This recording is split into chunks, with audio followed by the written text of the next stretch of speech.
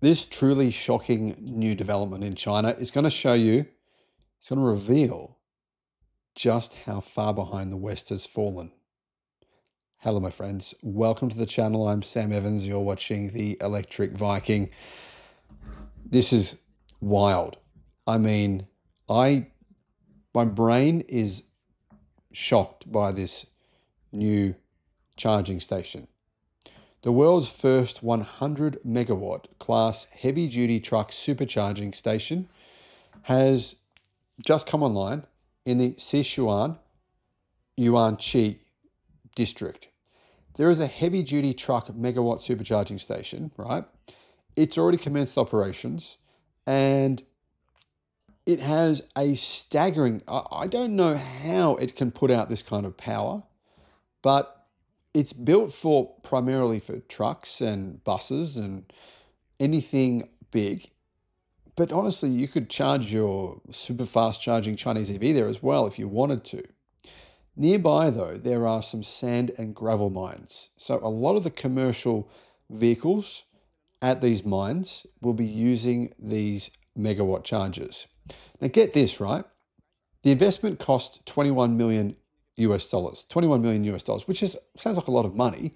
It's built across 11.5 acres, but it has a capacity to put out 100 megawatts because it has 18 1.44 megawatt superchargers. I mean, that's 18 1,440 kilowatt superchargers. Now, maybe it can't put out, I don't know, 1,440 to all 18 at one time, right? That's possible. But it's going to have to put out at least half those numbers. Otherwise, what's the point of installing them all?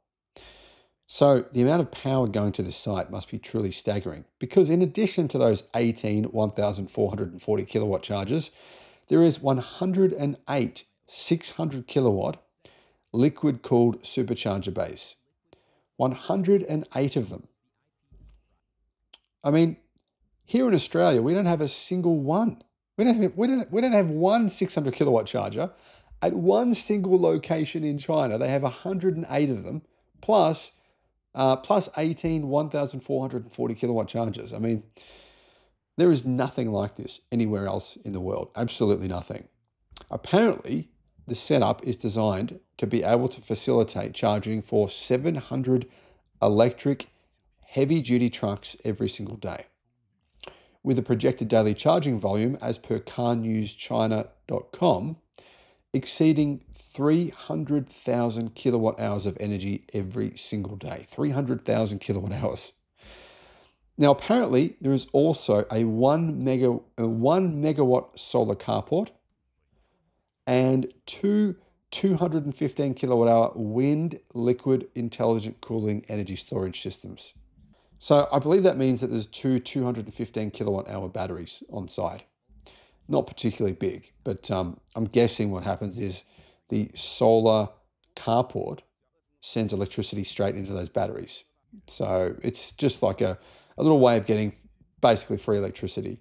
Now, Car News China says this: using Huawei Megawatt supercharging equipment, the station is compatible with 3.5C supercharging heavy-duty trucks, enabling drivers to achieve a charge for 5 minutes and drive for 100 kilometers.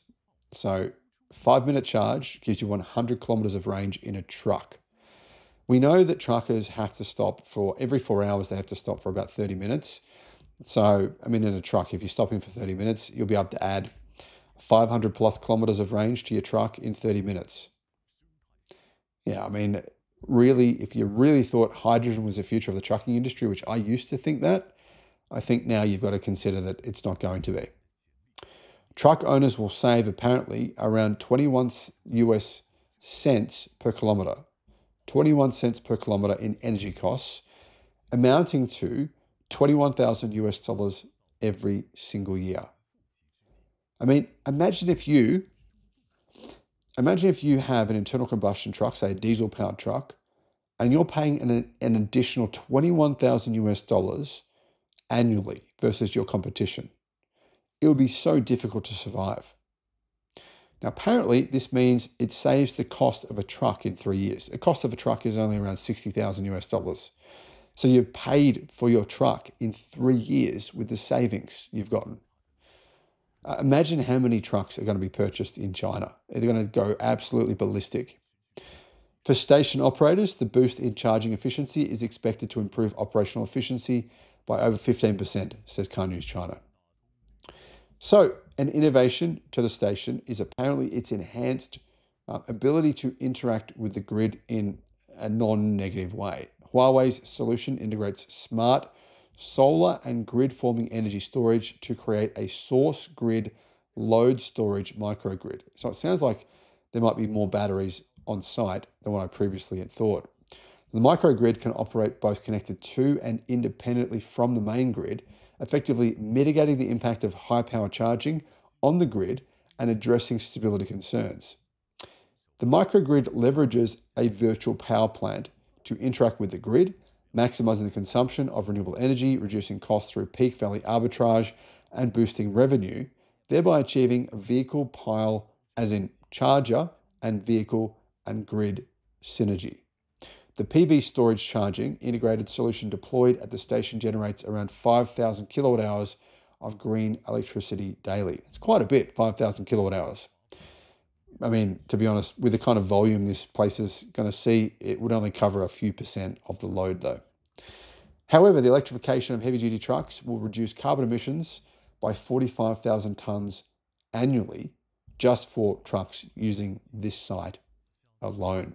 Now, as I said, these are the kind of stations we're going to start seeing all over China. China already has plenty of 1.4 megawatt charging stations, but not to this degree where there's this many built at one location. They've got plenty of 1,000 kilowatt chargers, and this is happening all across China. I mean, while we watch, we're kind of sitting here twiddling our fingers. Our governments are arguing with each other, talking about how we can tax electric cars, talking about how we can make sure the government gets their money back from EVs, while China is saying, yeah, okay, that's great. We're going to subsidize them and we're going to take over the world because everyone will be buying our electric trucks.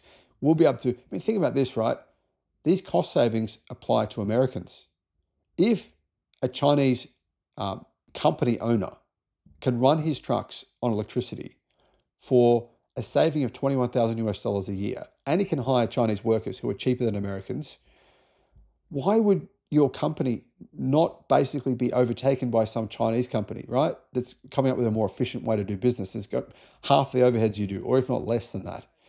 This is one of the reasons people keep saying, oh, it's just because of the Chinese government subsidizing things. That's certainly part of it.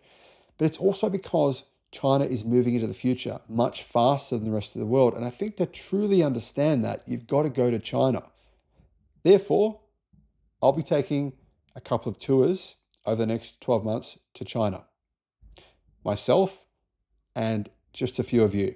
I'm talking limited numbers, probably 20 people on each tour. If you're interested, send me an email and I'll give you some more details. Thanks for watching.